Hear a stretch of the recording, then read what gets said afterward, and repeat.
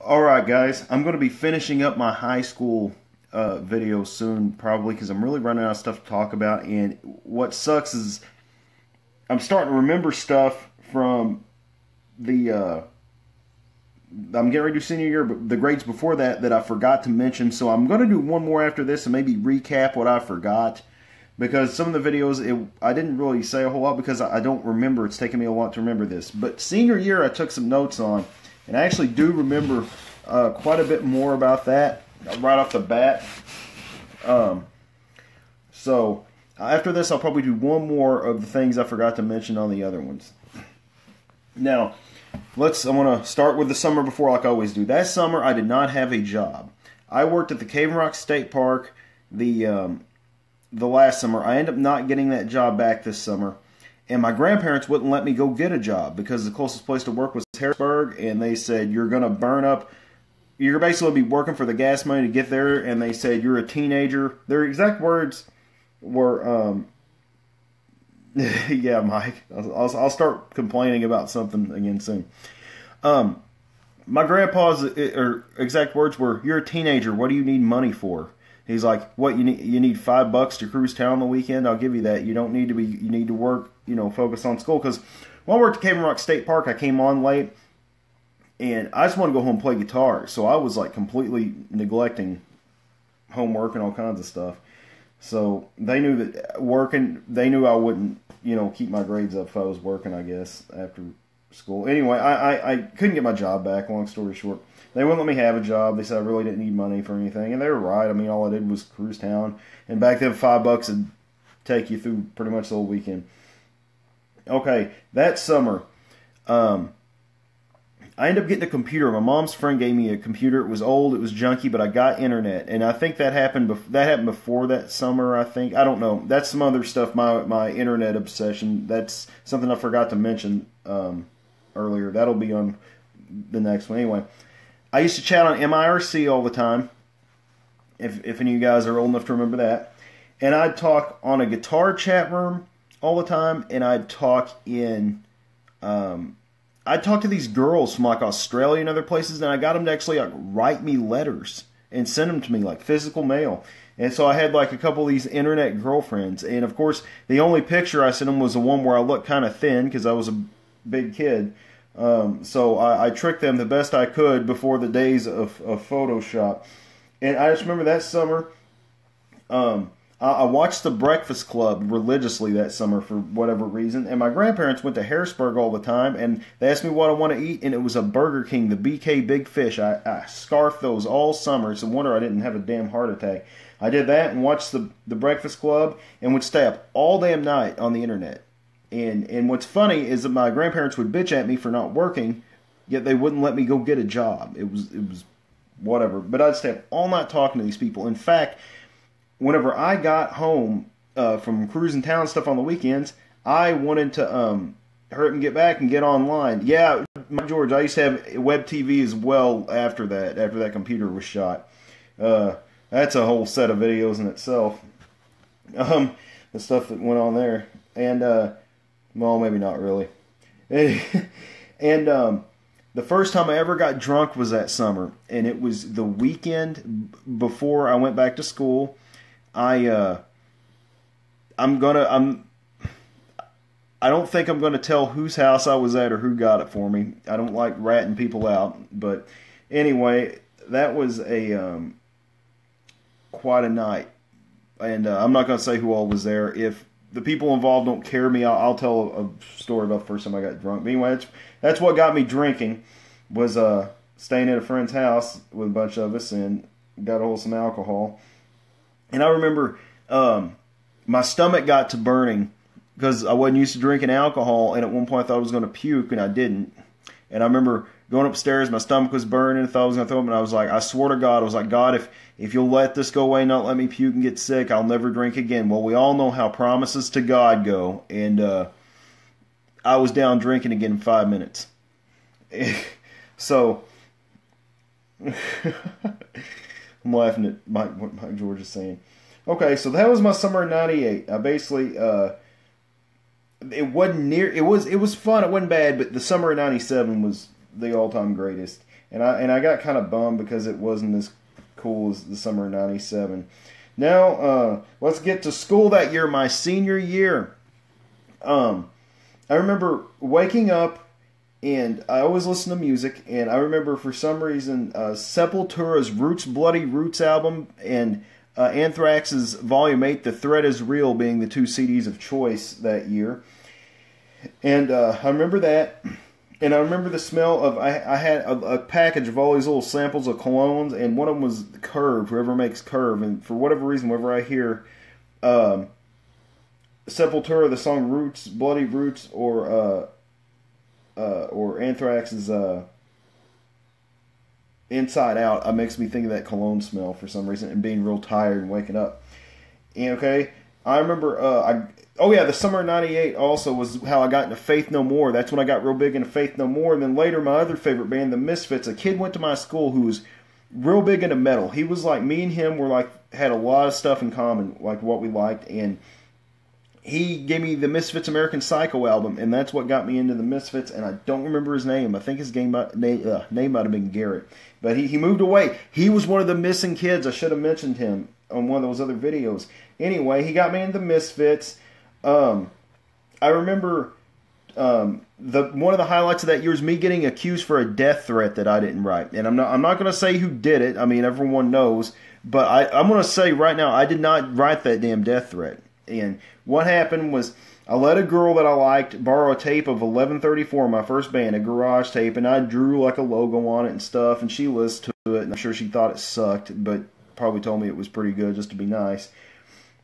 A day or two later, her and her friends come up, and she asked if I wrote this thing, and it was like this death threat written like a poem. And I don't remember what it says, but I remember the writing kind of looked like the writing I did on the cassette case for the 1134 thing. I was like, I didn't write that. I said, if I wrote something, a death threat, I'd do a lot better than this. And some of my friends read it, and they were like, I don't know, man, that was pretty good, you know. And anyway, later on, I got called to the office, and here's my grandparents and the sheriff and some other guy, detective, or I forget his name, but that guy was out to nail me. But Carl Cox was sheriff, and I've known him my whole life, and he knew I didn't do it. And they even called my best friend, Michael Vaughn, to the office. And he vouched for me. He said, Chad would have told me, and I would have. I would have told every one of my friends, hey, I wrote this death threat. But the stupid move on my part was the only handwriting sample I had was I'd written some 1134 lyrics in my notebook. For whatever reason, I didn't even write most of this, but so that was a sample I had him, writing sample I had, and I gave it to him. And the song was Without Any Question. It's based on the movie Maniac. So the lyrics were, the streets are dark and the night is young, the taste of you is still on my tongue. You're running scared, your screams fill the air, your body's cold, you're 22 years old, something like that. I might have goofed some of those up, but that's real close. And the chorus is, the cops have not a clue. Well, what happens when they find you? Your body will tell the truth. It's true. I mean, it's about murdering some chick, and, that's what I gave him.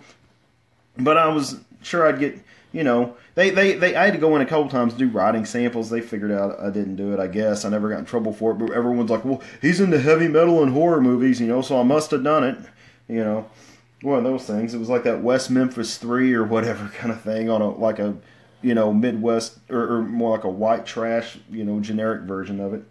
Or whoever those kids were that supposedly killed.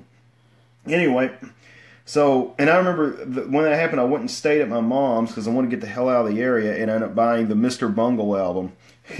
So throughout, anything else? Oh yeah, and throughout that year, like when it came to prom or like when we decorate the corners for homecoming, I was one of the art geeks. Well, a lot of people got to help out, but I used that to my advantage, and I cut class for like a week constantly to go help and be like, oh yeah, I've got to go help and do, whatever with that. And they let me out. I never got caught. I didn't hardly go to class at all. During, I think it was prom, I think. I don't know. It was one of several events where there was big decorating. I always got called to help. And I remember also, I was kind of unkind to my teachers. And I really feel bad about Miss Austin because she was my art teacher from grade school up, and I didn't take art that year until like the second half of the year, and whenever I went in there, she was like, "Oh no, you're not getting in here." And I'm like, "What?" He goes, "Because Chris Kimes was in there, and she said you two almost made me quit teaching, and when you guys were in junior high for the stuff you guys used to do." I'm like, I ain't gonna do nothing, Well, I get in there, and of course, my friends are in there, so I'm gonna be the class clown, and I'm getting nagged on, and I'm gonna get really loud for this. And instead of being like, "Hey, Miss Austin," and raise my hand when I need something, I'd be like, "Hey, Miss Austin!" It's real loud, real rude. I feel really bad about this because she was so sweet to me, and the dog's over here like, what the hell's going on?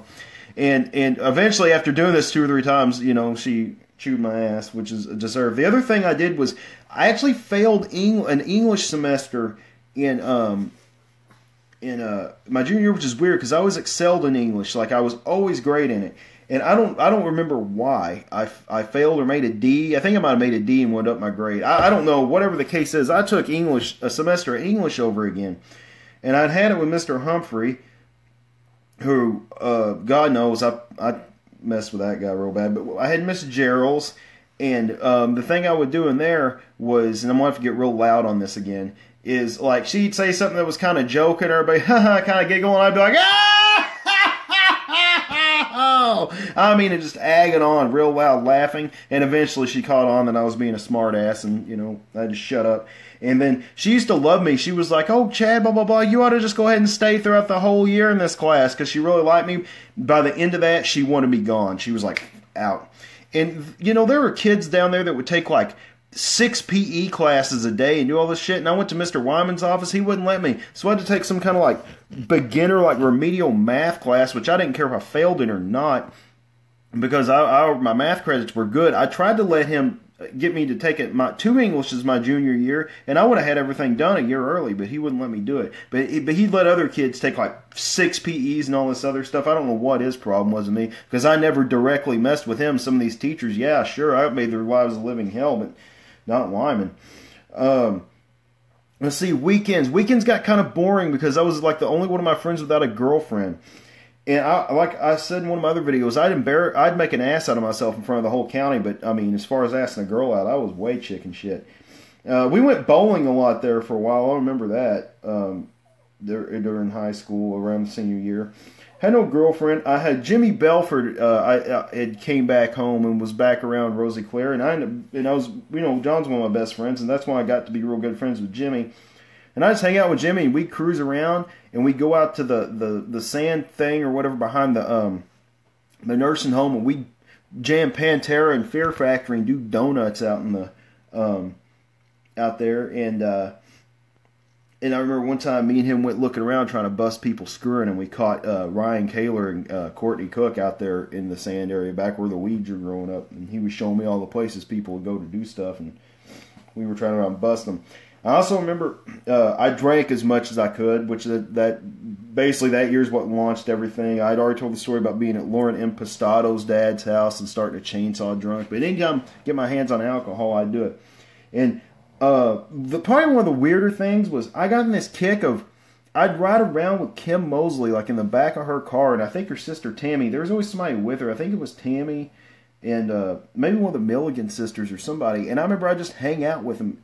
And I never hardly talked to her in school. In fact, I don't think I really did. But on the weekends, somehow, I ended up working my way into hanging out with her. And I don't remember much about it. I'd sit in the back of their car. I remember one time I was really drunk. And I was with them. And we kept driving by my house. And my grandma was still up at like 11:30. My curfew was midnight. And I'm like, oh, God, she's going to find out I'm drinking. And I had to go, because she always said, even if you're drinking vodka, I'll smell it. Well, I came home pretty lit and held a conversation with her, and she never knew it. She never knew until this next event I'm going to talk about. When I got arrested for illegal consumption. Me, the girl I was dating, and 2 other people, I'm going to keep everybody anonymous that was in on this incident, decided to go out drinking. And we went way out in the gravels, like out in the iron furnace, and we ended up way out... in fact, I didn't remember where we were at until one time me and this like skanky chick were hanging out, and I was trying to mess around with her, and I ended up finding out the same place by mistake out there. But anyway, and I don't remember that girl's name. I really don't. And anyway, We went out there, we partied, and we were on the way back, and we made it back to the Iron Furnace, and the other two people were way ahead of us, and I was messed up. I was like, I'm going the wrong way, and I took the long way all the way out and ended up out on Route 1, and ended up busting a tire. And I ended up pulling in somebody's driveway. They weren't home, and I don't remember the guy's last name when he got. But anyway, and I had a big stereo system, so I was like, I gotta change this tire, and I'm pretty buzzed, and so I start taking the stereo out, and the guy comes home and he's like, hey, what's going on, man? And I was like, hey, I busted a damn tire, blah, blah, blah, blah. And he goes, let me ask you something. Have you been drinking or smoking something? I'm like, nothing. And he goes, don't lie to me. I said, well, I had a few to drink. And he asked who it was, and I said, I told him my name, and he goes, are you Kim's son? I'm like, yeah. And I'm like, okay, my grandpa was a steak hop. I'm getting out of this. I'm thinking I can, somehow get out of this. Well, I don't remember at what point we knew something was up, but we started chucking alcohol bottles out of that car across the road. I don't remember at what point in time that was, me and the girl I was with. Well, next thing I know, here comes the state cop, oh shit. He gets a flashlight and goes over my car that he's like kind of looking through shit. I watch his light go directly over a bottle of booze that we missed, and he like doesn't see it. Well, they take her in the house, and I'm like big bad guy, bad drunk bad guy, and they make me do a field sobriety test, and I think I did good, but of course I can't tell you for sure because I was drinking. I wasn't that bad though. I mean, by the time all this happened, I was sobering up pretty quick. And what got me was they had me stand on my feet, one foot, and count to it was 30. And they made me say 100, 2 100. Everything was fine until I got to 21 100, and I went 2100, 21 100. 2100, hang on, I'll get it. 23 100, 28 100, started skipping numbers, and he's like, get in the car. So I got put in the cop car, and he let me sit up front, and he cuffed me, and I'm trying to get out of it. So I'm like, so my grandpa was a state cop, and he's like, I bet you're really proud right now. And at this point, I'm legitimately, if I was that bad off, I wouldn't remember any of this stuff. Because whenever I get really drunk, I just don't remember shit. And I remember this pretty clearly. And I just remember telling him I'm not that bad. And he goes, well, everybody says that. The worse you are, the more you're going to say that. And I'm like, no, seriously, I'm honestly really not that bad. And by the time we got to Route 1, before we left, I had to call my dad. I was scared to death to call my grandparents, so I called my dad because he said if I ever needed anything, give him a call. And he had to call into work. He said, you better have your own bail money. Well, I had enough money to bail myself out on me, thank God. And I get into the sheriff's office, and I get printed. I'm pretty sure I got printed, but they gave me a breathalyzer. And by that point, I hadn't been drinking for about an hour, I think, maybe longer. And I only do a 0.06, which is below the legal limit. So they couldn't give me a DUI, but that's right after that zero tolerance law kicked in. So I ended up losing my license for 3 months. And my dad told me, he came and got me, and he said, and I remember my dad started laughing at one point. I'm like, what's funny about this? He goes, I wish I could be there when you tell your nanny and pa about what just happened. So he goes, I'm coming to get you, and we're going to change your flat tire, and we're going to get that stereo put back in, because I ended up leaving my system outside all night. And Dad came and got, he goes, you're getting up early. So, and so I ended up having to get up at like 5 in the morning, hungover. And I have to go tell my grandpa, I'm like, hey, I got something to tell you. He goes, what's that? I said, I got arrested last night. And anyone knows my grandpa, man, it's 0 to 60 with him getting pissed. And he was calm as could be, and I told him. And he was like, okay. And my dad told me, don't tell, and I've never told who got it for me, but he said, I don't want to know, and you don't ever rat out who bought you that alcohol. If they were a friend enough to get it for you, be cool and don't rat them out.